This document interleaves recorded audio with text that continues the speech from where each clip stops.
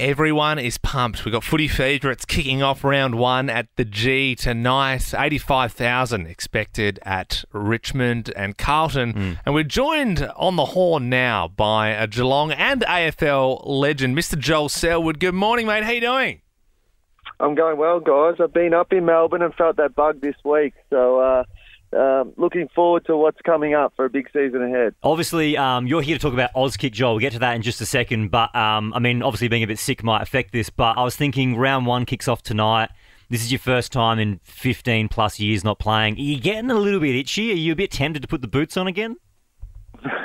No, I slowed up quite quickly, so I'm not, to be honest. I had a good go at it and loved every minute of it. I would have loved to do it for the rest of my life, but to be honest, you just got to know sometimes when it's someone else's turn. So, and that was my time. It was a great time that I had, but look forward to sitting back and cheering on the Cats now. And ideally, maybe in 5-6 years, we might catch you just absolutely destroying people on the country leagues. I always love that when you're like, hey, really? He's playing for who? And just kick in like 60 points. Yeah, I remember, going nuts. So Liam and I are from South Australia, Joel, living in Melbourne now. Yep. But I remember Burgoyne coming back and just destroying it in the Plains League. It's always like, you shouldn't be allowed to do that. you just shouldn't be. But Joel, we're here to talk about Auskick. Was Auskick around when you started your footy career as a young man? It was, yeah. Well, Vic kicked back then, but obviously become a big nation, competition and the start and the journey for lots of kids that get their first crack at footy and fall in love with it. So we've got plenty going on. There's a new program out this year again that the Auskick program's running with bringing a friend along and making sure that they sign up, and then at the end of the year may get the chance to be on that grand final. That maybe they're on grand final day to hand that medal over to the winners at the end of the day. That would be so exciting. I remember when I was a young fella, I got the chance to go out onto an AFL pitch and have a bit of a kick around at half time. It's such an amazing feeling. If you're a kid listening, you've got to enter to do this. Because imagine if you got to present the medal on AFL grand final and day. then you're there and you're about to present the medal.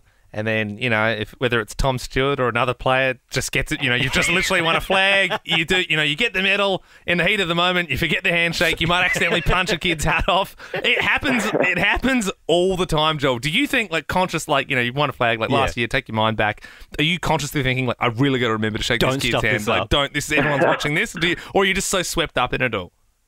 Well, you get swept up in it, and it gets really tough, to be honest. That's why the hats come in, that the boys and girls have to hand over the hats these days to give you that self a little reminder that it's just not about yourself. Albeit in that moment, it can feel like that at different stages. For the record, anyone listening to this is how I think it should go. I think it should go medal, then it should go handshake, and then the hat at the end, and then the celebration. So then, there's a three-piece transaction there. Then you can never forget the handshake. One of the great ones, Joe, I don't even think your teammate Tom Stewart had the worst one. I think the best one was, I don't know if you know the player Toby Thurston. He used to play for Port Adelaide years. Yeah. Yep. And he missed the handshake and then went over to the microphone and went, "Cat dog."